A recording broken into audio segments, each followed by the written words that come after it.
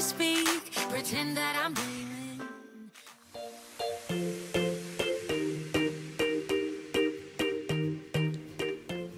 Hey guys, it's Viv, and today I'm here with Melody and Paisley, and for today's video we are kind of recreating one of our most popular, actually the most popular video on our channel, which is back to school hairstyles and outfits.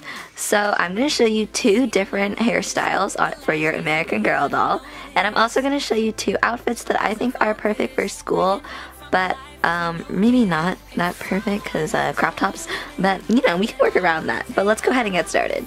So as mentioned in the intro, crop tops are in these outfits, and that's a little bit of an issue for school dress codes because a lot of schools don't allow you to show your midriff, which is understandable.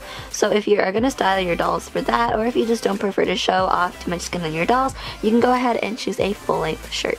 So to start off with Melody, she is wearing this cute, I tried to say gorgeous and cute at the same time, this really adorable, we'll say that instead, a Tiffany blue ringer with white accents, and it is cropped. It has a raw edge bottom, which is super trendy right now. She's wearing these really cute embroidered shorts that I made, and I did the roses on the side here with an Annika Victoria tutorial. Tutorial that I will link in the description box, and then in the coming tutorials that you will see on my channel, I'm going to show you how to add daisy accents to your shorts as well.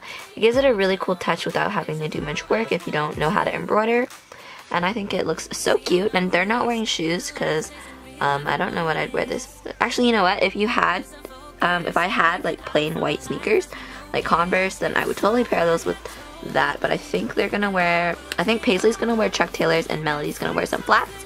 And then Paisley, speaking of, she is wearing these really adorable loose-fitting mom jeans that have some distressing in them, and I made these as well. And she's wearing this crop top, or it's just a regular top that I rolled up and added some ties to. And you're gonna see that in a coming tutorial as well. So now let's go ahead and get on to the hairstyles. So I'm doing a little talk-through tutorial because I haven't done one of these for so long. It's been voiceovers, which I'm still trying to work out, so sorry if they're super horrible, and like blank text screen ones. So I'm gonna talk through this one. So the first thing you're gonna want to do is, like if any aging hairstyle, brush out your doll's hair, spray it with water first, and give it a good brush to get rid of any knots and tangles. What you're gonna want to do is just take your doll and take out two little sections of hair on either side of her head. So they can be as big as you want, just the size of them is going to depend on how big you want your little buns to be. So these are my sections, they're not too big and not too small. So what I'm going to do is I'm going to work on the right side of her face first. So I'm going to go ahead and tie the left side out of the way. There, so all you have to do is just make a little bun. So you're going to start by tying off the section.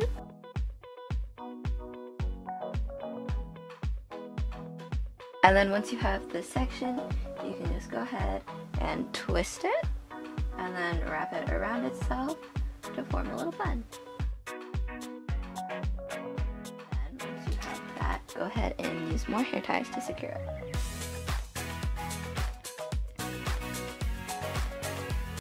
Baby, you gonna catch me.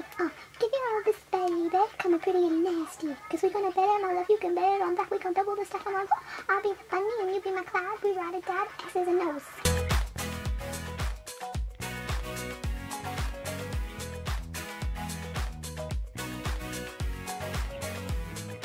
The Dutch pigtails, I started by taking Melody's hair, brushing it out as usual, and parting it in the back so that there are two equal sections on both sides of her head, so just how you would do pigtails normally. And I'm going to just brush it out a little bit more, and then I'm going to pick up a small strand and I'm going to do a Dutch braid. So Dutch braiding is super simple, it's just like French braiding, but instead of crossing the strands over, you're going to cross them under. And I think I have another video explaining how to Dutch braid, but I'll just go over it really quickly. So I'm going under the section here to make my first stitch of the braid, and then I'm going to pick up a section of hair that is beside it, add it in, and then cross the section or the strands under each other. And then you're going to do that just until you run out of hair. Okay, so once you are done braiding and you've braided to the point where you can't add any more hair, instead of braiding down all the way, you're just going to secure it off with a hair tie. And then once you finish the first side, you can go ahead and do the other side.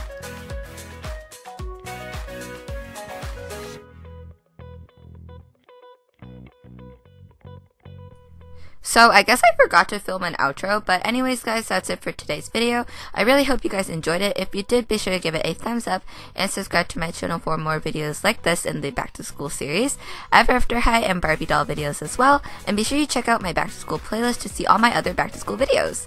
And yeah, thank you guys again so much for watching, and I'll see you next time for another video. Bye!